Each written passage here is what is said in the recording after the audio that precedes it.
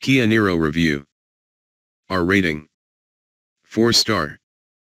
The Kia Niro Hybrid is a good first effort from the Korean firm, although a Prius is more efficient. 4. Stylish SUV looks, easy to drive, reasonable economy. Against: not the most efficient hybrid, jerky gearbox, dull handling. The Kia Niro is a petrol-electric hybrid model that steers clear of the normally extrovert styling cues of these sorts of cars, and that alone will put it at the top of many buyers' shopping lists. And in isolation, the Niro is a spacious, well-equipped and efficient family crossover. However, it's obvious that the Niro is Kia's first hybrid effort, because while it's good, it can't quite match the efficiencies of other well-developed hybrids, chiefly the Toyota Prius. Offering the Niro exclusively as a hybrid separates it from the rest of the Kia range, but like other petrol-electric models, urban driving shows it in a better light than longer journeys, as the engine will cut in more frequently than it does in a Prius, while the ordinary drive and poorer efficiency will come to light. Our choice: Kia Niro 1.6 GDI 2139 bhp DCT. The Kia Niro is the first hybrid the Korean firm has sold in the UK, and it arrived in 2016, just ahead of its sister model, the Hyundai Ioniq. It's designed to be a rival to the Toyota Prius and Toyota Auris hybrid, although because Kia is new to the hybrid game, the Niro isn't quite as efficient as either of these two. From the outside, the Niro's chief selling point is its compact crossover body. This means it's right on message with the current demand for models with an SUV look, and its restrained 5-door shape will be appealing for those who don't like the futuristic lines of the latest Prius. Under the skin, the Niro uses exactly the same petrol-electric hybrid system as the Ioniq, so it features a 104 bhp 1.6 GDI, gasoline direct injection, petrol engine with 6-speed DCT twin-clutch gearbox, a 4.3 bhp electric motor and advanced lithium-ion polymer batteries for energy storage. It has decent economy and emissions, but like the Ioniq, Kia is planning to introduce a more economical plug-in hybrid, while a full electric version is also thought to be in the pipeline. At present, all models in the Niro range are powered by the hybrid drive system. If you want a regular petrol or diesel, then you either need to downsize to the marginally smaller Kia CD hatch, or move up to the slightly larger Sportage. Kia doesn't quote a range on pure battery power alone, because the hybrid system is designed to manage power between the electric motor, battery, and engine from the moment you turn the car on. There are 4 models in the Niro range, kicking off with the Niro 1, which starts from just under £21,500. This puts it on an equal footing with the Toyota Auris, and the range undercuts the Prius. There are Niro 2 and Niro 3 models, while the Niro First Edition was available at launch, while the Niro 4 will arrive with a similarly generous amount of kit when the First Edition sells out. This top-spec model comes in at around £27,000, which undercuts the most expensive Prius by around £750. However, it's worth noting that the higher-spec Niros have bigger 18-inch wheels that push emissions over the benchmark 100 G/km barrier. Engines, performance, and drive. 3.2 star. The Niro is as simple to drive as any other automatic, but it's not very interesting to drive. Kia has tried to make the Niro as normal to drive as it is to look at, but as in all hybrid models, there's eerie silence when you twist the key in the ignition. Slot the gear selector into drive, squeeze the throttle and the car glides forward on electric power alone. However, you don't have to press the pedal much harder for the 104 bhp 1.6-liter 4-cylinder petrol engine to burst into life to assist the 4.3 bhp electric motor. The internal combustion engine is more intrusive when compared to a Toyota Prius's, particularly at high revs, when it takes on a coarse note and sends tingly vibrations through the car. The Niro also doesn't accelerate with the same smooth and seamless action as the Toyota. That's partly down to the car's 6-speed twin-clutch gearbox, which delivers slightly lazy and jerky upshifts. Even so, Once up to speed, the Niro will cruise for short periods up to 70 miles per hour on battery power alone. Yet while the Niro's power plant can't match a Toyota's for smoothness and refinement, it has the upper hand for performance. With a combined output of 141 bhp, the Kia has a 20 bhp advantage over a Prius, plus there's a muscular 264 Nm of torque available for short periods.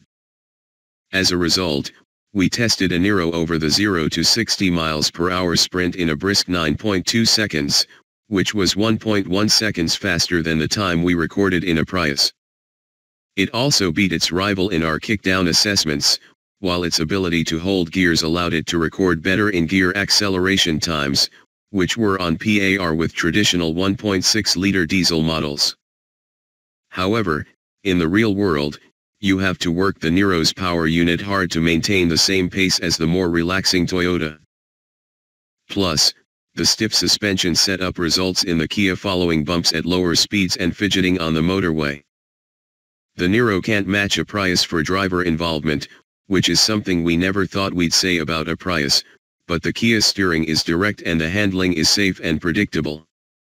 Selecting sport mode sharpens the throttle response, delivers a more aggressive shift strategy for the gearbox and adds weight to the steering, although it's all rather at odds with the car's otherwise sensible character. Engine. The Niro's 1.6 direct injection petrol engine is smooth, but it does cut in more frequently than a Toyota Prius's. This is the only engine currently on offer in the Niro, and it comes with a 6-speed DCT twin-clutch gearbox. While that sounds more appealing than Toyota's CVT gearbox, it actually behaves quite like a CVT, as it holds onto the revs when accelerating, so it sounds rather harsh, while the shifts themselves are clunky. MPG, CO2 and running costs. 4.4 star. Good economy and low emissions are a given, but they're not quite on a par with a Prius just yet. With prices starting at just under £21,500 and topping out at around £27,000, the Kia Niro is priced to compete against both the Toyota Auris Hybrid and the Prius. However, take the Niro 2 as an example when compared to the Toyota Prius Business Edition. Apart from the inclusion of Sat-NAV as standard on the Niro 2, the car isn't nearly as well equipped as the Toyota. Standard kit is generous, with all models getting cruise and climate control, a multifunction steering wheel and electric windows. Two models add extras such as Sat-NAV, a leather-trimmed wheel, part leather seat trim and an auto-dimming rear-view mirror. But like the rest of the Kia range, there aren't many options, so if you want extra kit you'll have to trade up to the 3 for around £2,000 extra. Look beyond list prices and the Kia doesn't make as much financial sense, either. For starters, CO2 emissions of 88 g/km make it a more expensive company car choice, with higher rate earners paying around £300 more over the course of a year. The Kia's wheel size has an effect on CO2 emissions. Go for a less well-equipped Niro 1 or 2 and you get modest 16-inch alloy wheels that help trim CO2 emissions to 88 g/km, but the higher spec 3 and First Edition, later to be replaced by the Niro 4, and these get bigger 18-inch alloys, which push the emissions figure up to 101 g/km. In comparison, the latest Prius has emissions of 70-76 g/km, and you can specify the higher spec models with smaller wheels to achieve the lower emissions figure. Despite the focus on efficiency, the Kia tips the scales at a hefty 1,566 kilograms, which is a significant 191 kilograms more than a Prius. On the plus side, we recorded an excellent 59.6 mpg fuel return while testing a Niro, compared to 57.8 mpg for a Prius on a similar test route. Insurance groups. There are 4 Niro models, and 3 out of the 4 sit in Insurance Group 12. The Niro 3 is the exception, as it sits in Group 14. That's because it has more desirable kit than the Niro 1 and 2, but it doesn't feature autonomous emergency braking like the Group 12 rated First Edition/Niro 4. Depreciation.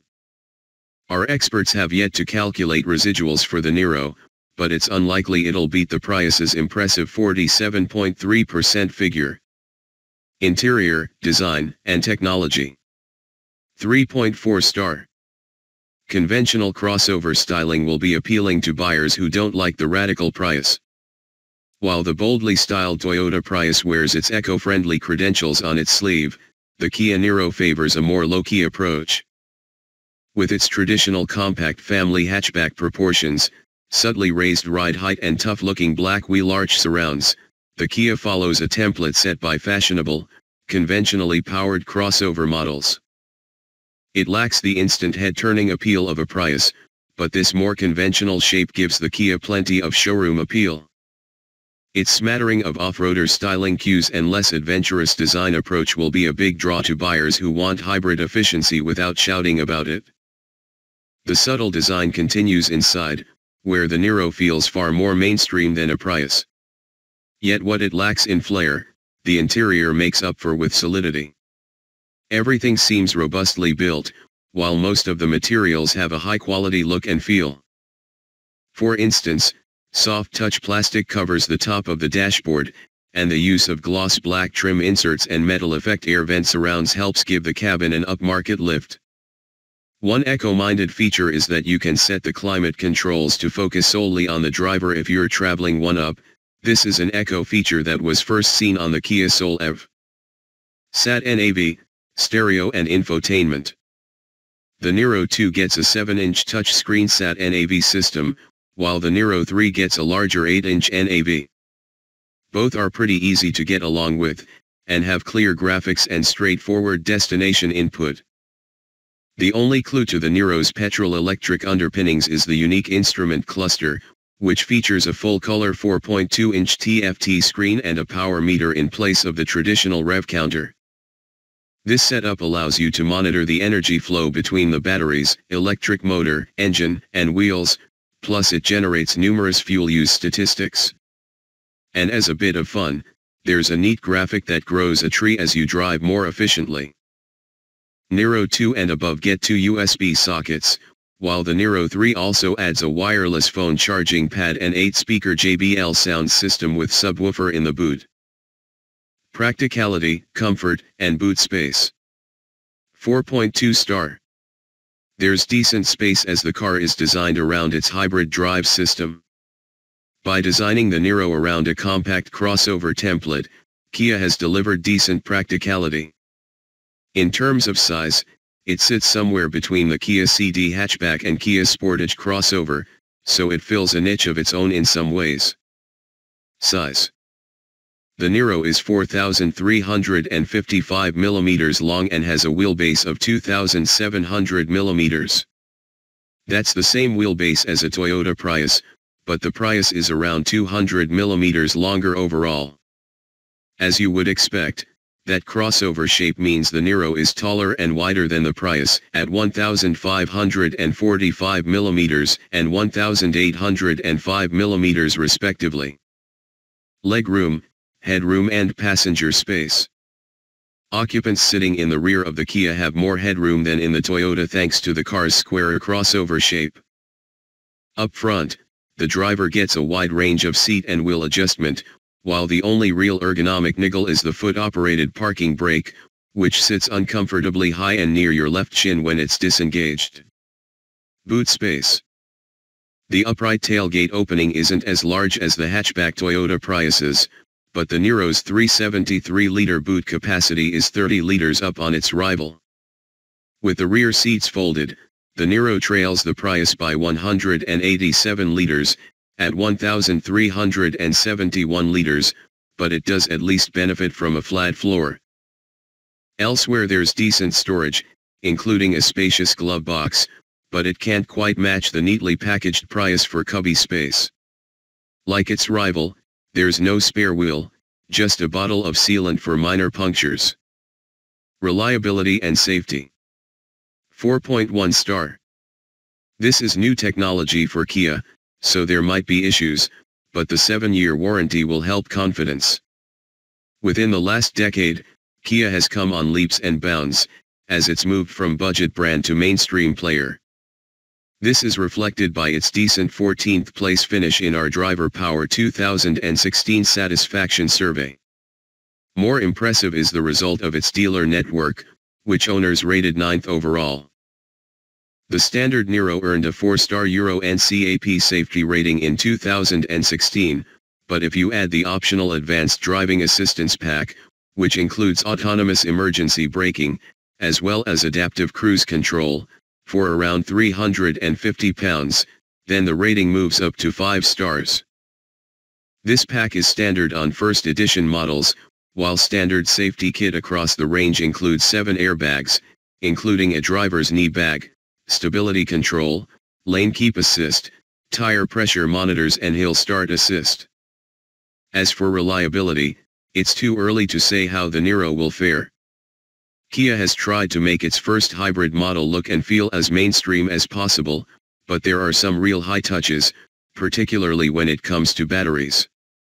While the Toyota Prius uses tried and tested nickel metal hydride cells, the Niro gets the latest lithium-ion polymer technology, as used in mobile phones. That means the Kia's batteries weigh just 33 kilograms, and they offer around 50% or higher energy density than the Toyotas. Warranty.